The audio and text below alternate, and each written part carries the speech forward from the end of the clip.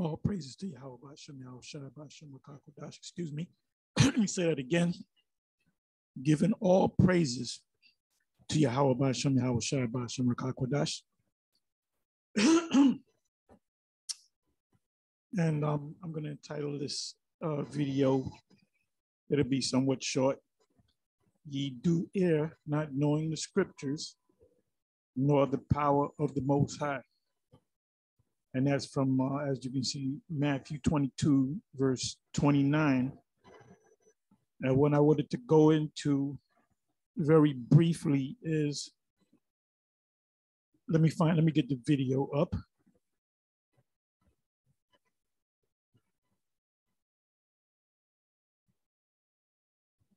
Bear with me for a minute.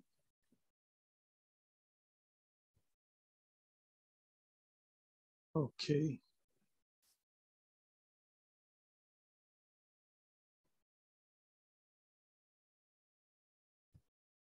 Okay, YouTube.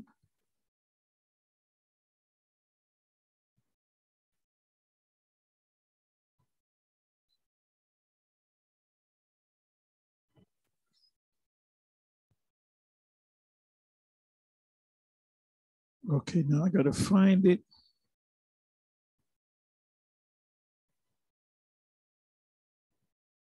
All right, vocab alone.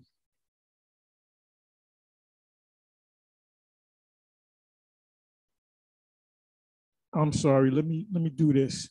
Let me do it this way. Let me go to,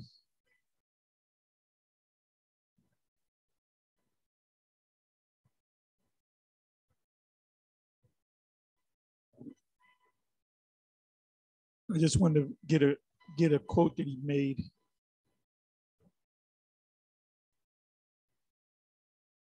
Just bear with me.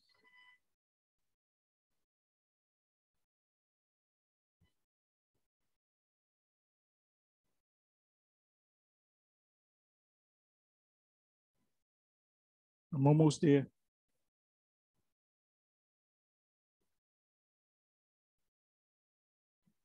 I believe it's this one. You are going to get a spiritual foot up your ass sideways. I just want to find the part where he makes his quote.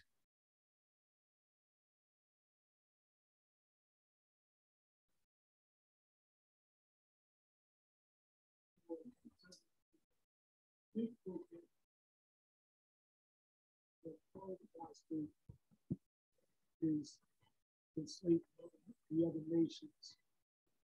Anyway, this is from some letter studios. And this was put up 5 months ago. So, one, vocab along apostle, which is this individual right here, is a Trinity biblical made up.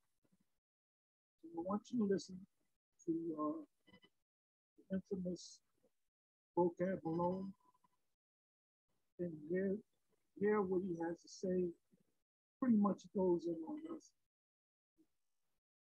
And tries to actually says it in the about this.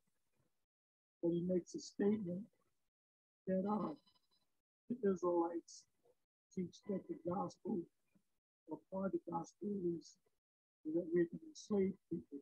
Now, I did a video about an hour ago entitled, "When they shall take them captives they were." That's a future prophecy coming from Isaiah chapter 14, verse 2. Is that part of the gospel? Absolutely. The Old Testament, the New Testament comes after the Old Testament. The New Testament is the fulfillment of a lot of the Old Testament in the captivity. So guess what? Now, you don't have to. He believes, and what prophecy came to pay scripture. Like I said, I'm not going to make this long. I'm going to let it. Okay, here it is right there. I wanted to get right to this point. So listen.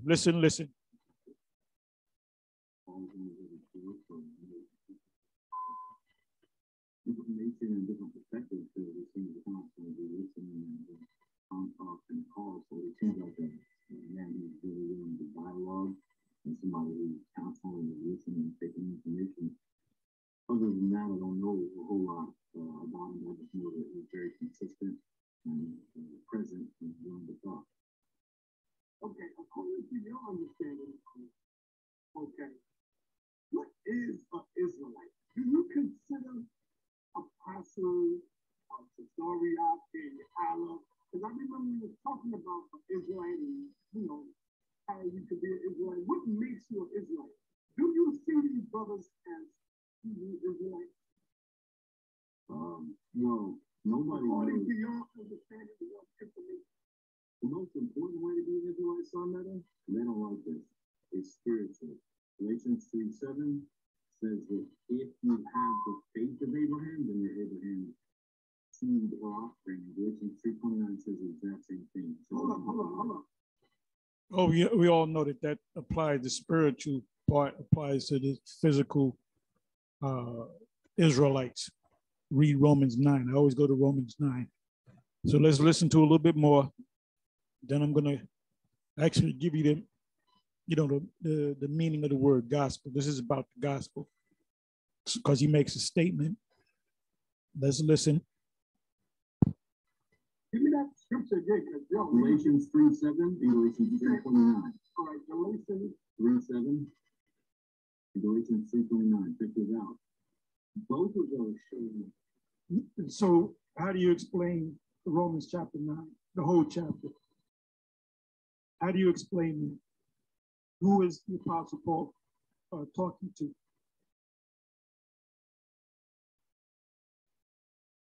That's number Christian BS. The most important way to be identified as a descendant of Abraham is spiritually by having the same faith. And here's the thing with most people Israel.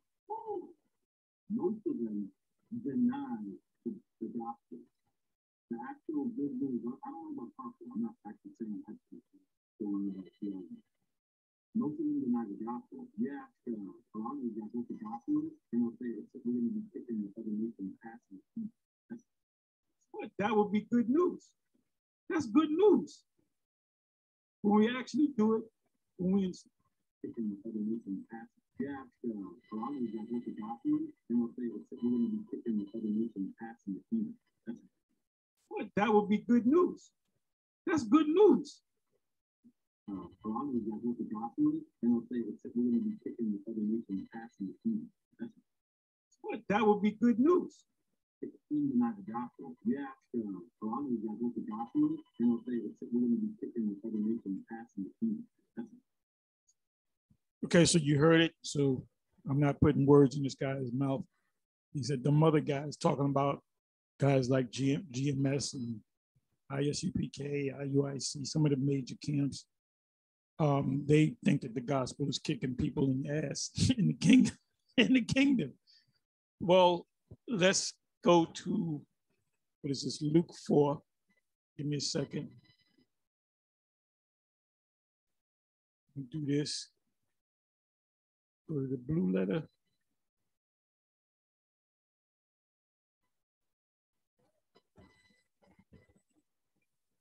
The blue letter.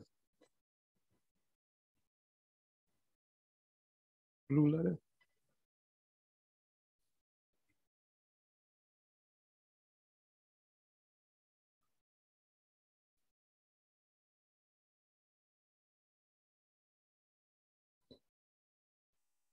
Yeah, I hadn't worked in this is my second week. I hadn't worked at all because of the gas prices. You simply don't make no money. I remember a year and a half, 2 years ago, $20 would get you $10 worth of gas. And now it takes you over $50 to get the same $10 in gas. You don't make no money. Your money's eaten up by the gas price. So, I'm just waiting until something changes. If Uber raises the price, they will have to raise the prices at least by 50%. You know, you got to hustle what you made even when I was 2 years ago. You got to hustle, man. You know, but it's ridiculous. And I was watching another video of this truck, and I subscribed to him. Well, it's different people. They have this Jake woman on there. Sometimes you have an Edomite on there, and they're basically saying a lot of these truckers, they're going to stop driving because of the gas prices, unless their companies, you know, brokers give them dramatic raises. Because he was saying that there's one truck he was next to, and I don't know if it was he said over $1,000. I think he said $1,800 to fill up his tank. Because some of those trucks have 2 tanks. To completely fill up your truck, I believe I could be wrong. He said that his truck, he has 1 tank, and it costs him over $1,000 to fill up his tank. So you just can't, you know, you can't compete. You know, you eat, your money is going right into the gas. So it doesn't make any sense. And if truckers don't drive, you don't get your items, your food items, your clothes, you know, everything's going to go up. And if you can find it. And then they're also saying that and at the end of this month, going into June, at the end of June, a lot of these companies that have been around for years are just going to close their doors. So it's going to make matters even worse. You know, this system is breaking down, and this system is breaking down all around the world. The prices are going up, not just inflation in this country, but all around the world. Prices are going up dramatically through inflation. We know what inflation is all about. If you don't know, check my videos.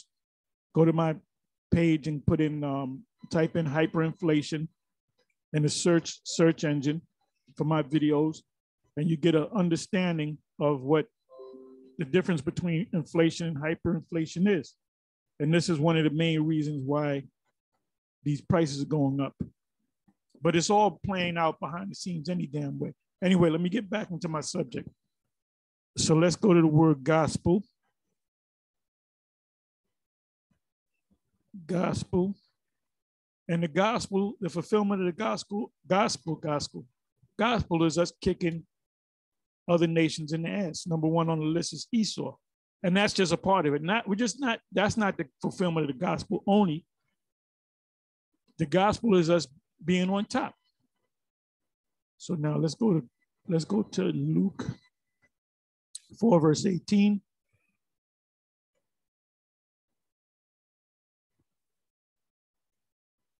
Okay, it says here, right? Mark 16, verse 15. And he said unto them, go ye into the world. I bet you that word is cosmos. I'm not going to go to it. And preach. And the word preach means the word, when you break down the word preach, it means to prophesy the gospel to every creature.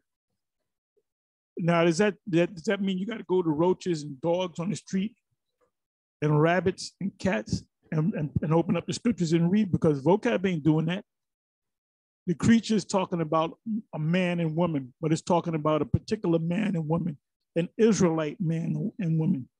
That's why the Lord said what he said in Matthew 10, 5 and 6. Go not into the way of the Gentiles, neither in any city of the Samaritans enter ye not. Don't go among them, because the gospel is not for them. They're not for the Gentiles and they're not for the Samaritans. But go rather to the lost sheep of the house of Israel, the national Israel, the sons of Israel. And as ye go, preach, saying the kingdom of heaven is at hand. And that's at hand. That's the gospel, the kingdom. And a lot of blessings will come to us in the kingdom. And one of them is us enslaving other nations. Now, let's read Luke 4, verse 18, right? It says, the Spirit of Yahweh is upon me, because he hath anointed me to preach the gospel to the poor. He have sent me to heal the brokenhearted. The Romans in power were not brokenhearted. They were on top. To preach deliverance. What does the word deliverance mean? To deliver somebody. If somebody's in a car crash and they stuck in the car And the fire department has used the jaws of life to open part of the damage the car, but to save the person. Deliverance, that's you being delivered. And the first thing you do, you're going to hug the firemen because they delivered you from death. To the captives, are the Romans the captives? Are the European so-called white Romans, are they captives? No, they were on top of you. They were the Caesars, they were the governors, they were the centurions. And recovering of sight to the blind. What does it mean, recovering of the sight to the blind? The Lord did heal actual blind people, but in a bigger sense, it's talking about Israelites blind to who they are. That shows you that they lost their heritage. They lost the way to go. Why do you, going back to Matthew 10, 5, and 6, why did the Lord say, but go rather to the lost sheep of the house of Israel? They were lost. So it was the job of the disciples, which became apostles, to lead them the right way. The scriptures say, put not a stumbling block before the blind. So when you teach like this guy, vocab alone, he's nothing but a major stumbling block. And all of you that stumble at what he says, well, that's on you. That's on you, okay? It said, and recovering of sight to the blind, to set at liberty them that are bruised. The Romans ain't bruised. The Caesar at that time wasn't bruised. When our Lord came on the scene, it was during the time of Augustus going into Tiberius Caesar.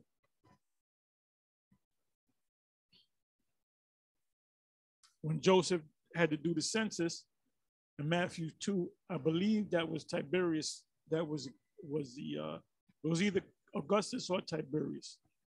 I'm pretty sure it was Tiberius, Caesar. So they wasn't bruised. They wasn't, they didn't need their sight to be open. They looked, they're the Romans and they were ruling, all right? So it said, anointed me to preach the gospel to the poor, which are the Israelites. He hath sent me to heal the brokenhearted, to preach deliverance. The Romans didn't have to be delivered. To the captives. Who's the captives? Let's pull out a couple of words. And then where is our Lord reading from? He's reading from Isaiah 61. And Isaiah 61 speaks about captivity.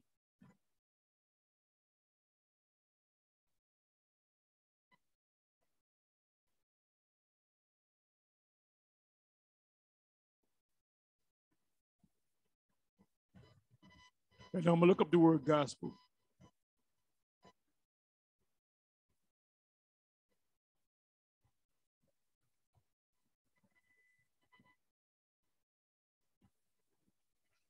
Deliverance to the captive, right?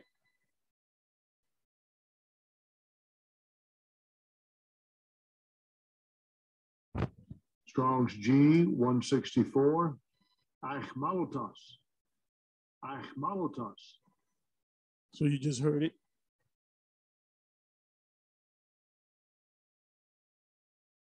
A captives, a captive. The Romans wasn't captive under us. We were captives under them. So it's not talking about any Roman citizen.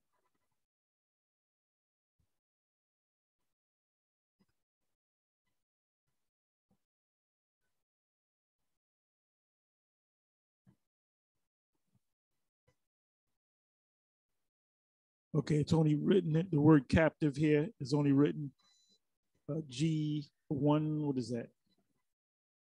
164 one time. That's Luke 4, verse 18. So now let's come back. So in essence, the Lord was saying, I'm here to free you from your captives. Who were the captives at that time? The Romans. Did he free us from our captives? No, he did not. Is he going to free us from our captors? Yes, he is. Is the Roman Empire still here? Yes, but they're not being called a Roman Empire. When you read Revelation 13, it tells you that the deadly wound being healed, and behold, it came back to life.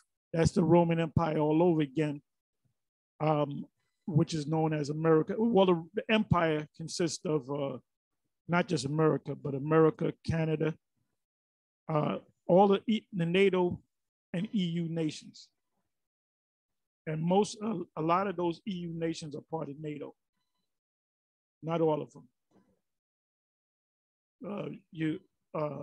Canada and the US is obviously not a part of the EU, but they're part of NATO.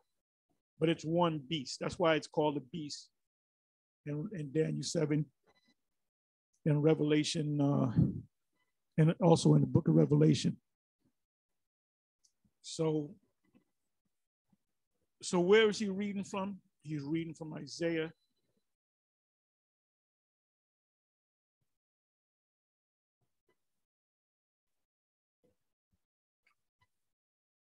Okay, let me look up the word gospel now.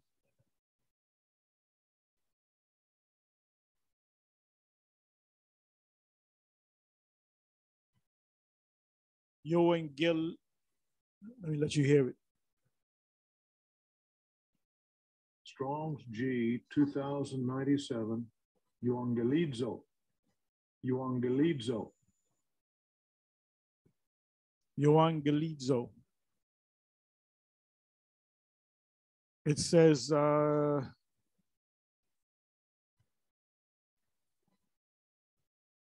bring good news, to announce glad tidings, used in the OT of any kind of good news, of the joyful tidings of the Most High kindness, in particular of the messianic blessing. The messianic blessings mean the blessings that the Lord brings or will bring, and that's to deliver us. In the NTUs, especially of the glad tidings of the coming kingdom of the Most High, and of the salvation to be obtained in it through the Messiah, and what relates to this salvation. When you go back to Romans, the 9th chapter, it says the giving of the law, the promises, the glory, the adoption, of whom is the fathers, as whom as concerning the flesh the Messiah came, which are Israel. Glad tidings, meaning good news, are brought to one. One has glad tidings proclaimed to him, to proclaim glad tidings of good news, instruct men concerning the things that pertain to Christian salvation. Now that word Christian, the word there should be Israelite salvation, because the Israelites were called, the apostles were called called Christian first in Antioch. So now, what did the Lord, what book did he read from? Let's see what the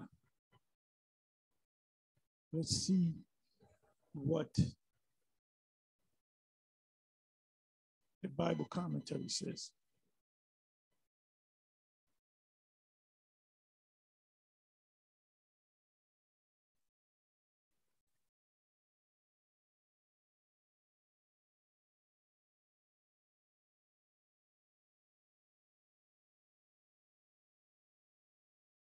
Okay, so this is Google, right?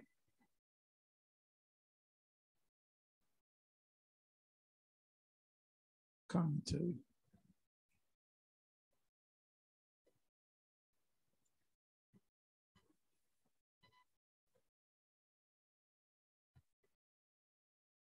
I normally go to the Bible Hub. You can go to any other commentary, and it should say the same thing.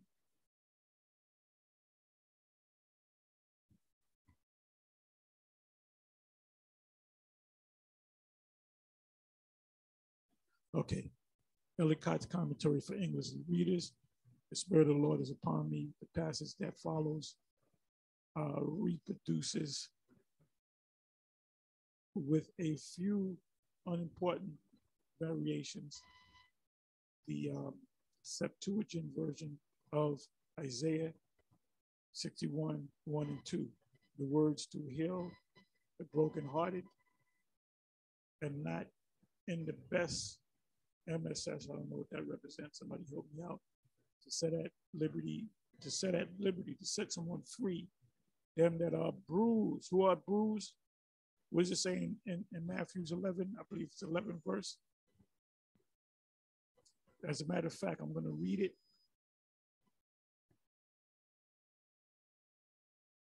Let me come back here so I can read it.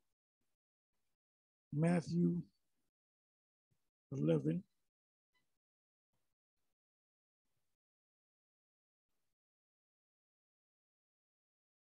This is very basic to us.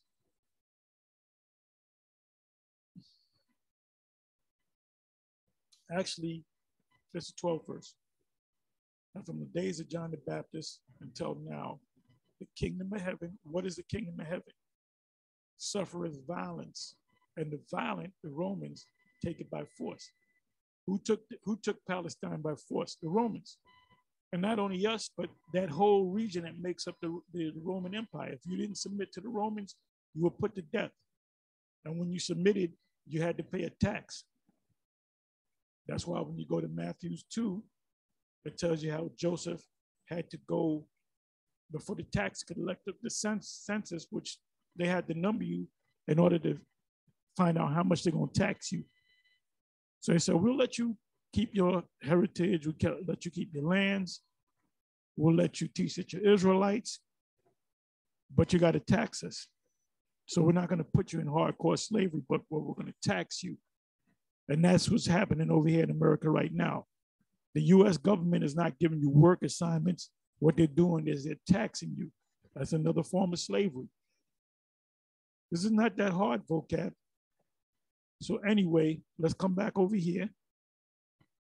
The first scripture that's mentioned is Isaiah 61, verses 1 to 2. So let's go to it. We're going to read from 1 and we're going to read down to about 5.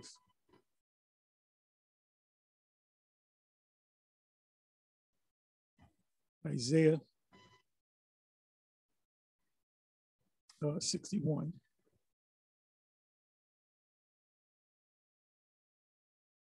This is what the Lord opened the book to and said, this prophecy has been fulfilled, meaning he was saying he was the Messiah. And he's going to deliver the sons of Israel, his people. That's why if you go to Acts 1, verse 5 and 6, I believe it's the 6th verse, the apostles gather around him and say, will thou at this time restore again the kingdom to the children of Israel? And he says, no, this is not the time. I'm merely paraphrasing.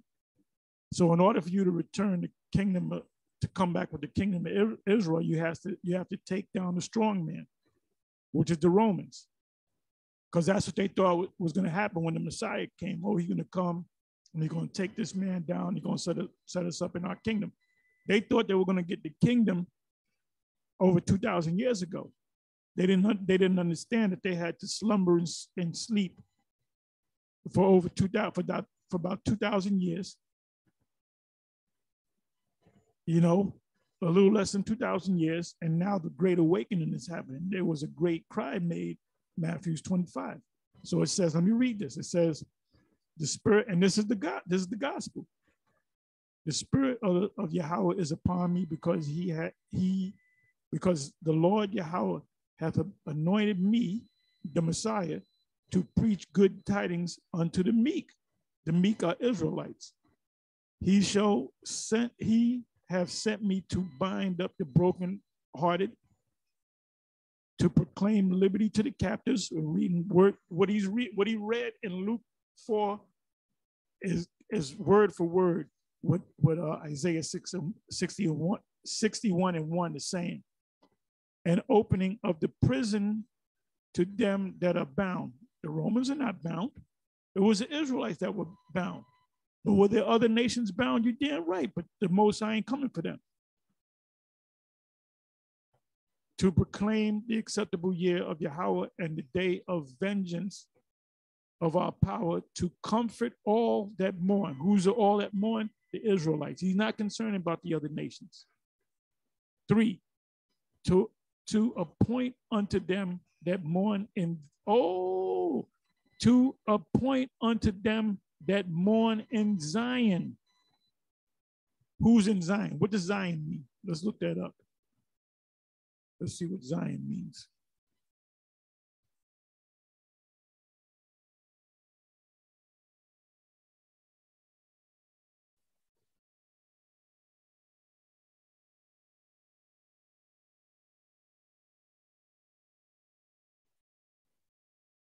Parched place, another name for Jerusalem, especially in the prophetic books.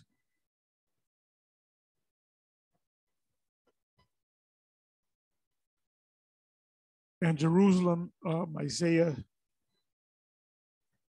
52, the city is a people before us, a place. So we are the Zion. We are the Zion.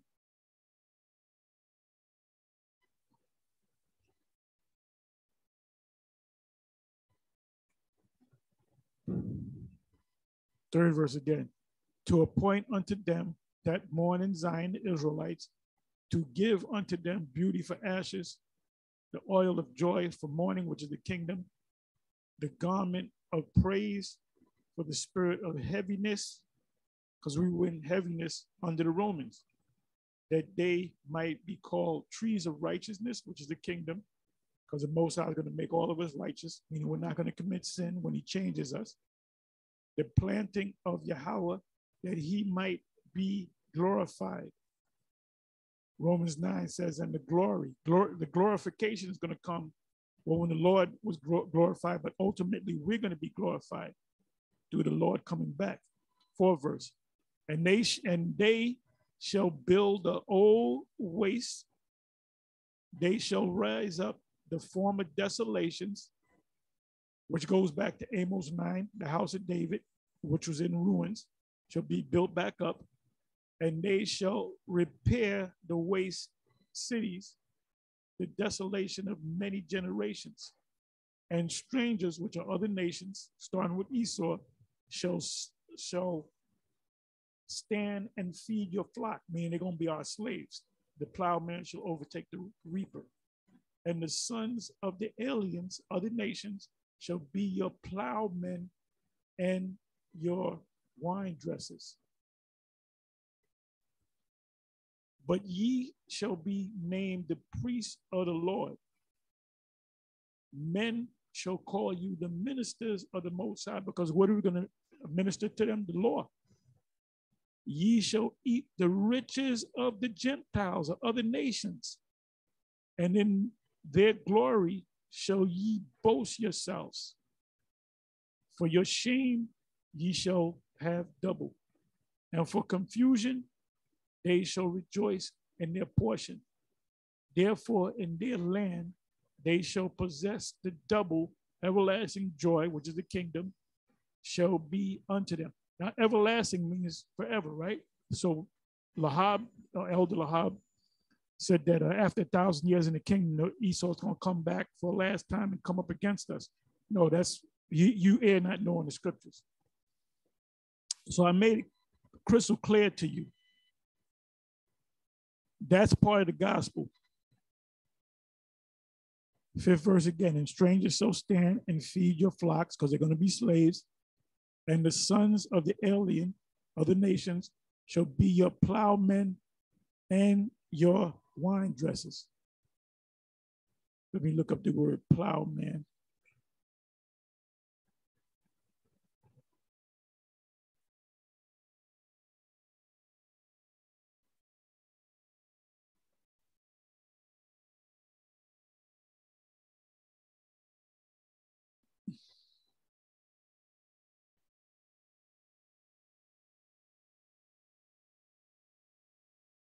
Amos 9 verse 13, behold, the days come, saith Yahweh, that the plowman, which are the slave that's out there plowing, shall overtake the reaper. Who's the reaper? The one that reaps the benefits.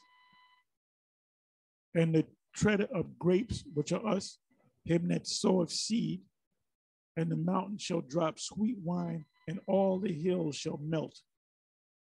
The plowman shall overtake the reaper. The slave man shall overtake the one that reaped the benefits. You go back to slavery, 100 some odd years ago, when we worked out the field. The thing that made the slave master rich and made this country rich was the field hands. Okay, that's where the product came from. Main product was cotton. Anyway, with that, I'm gonna say shalom.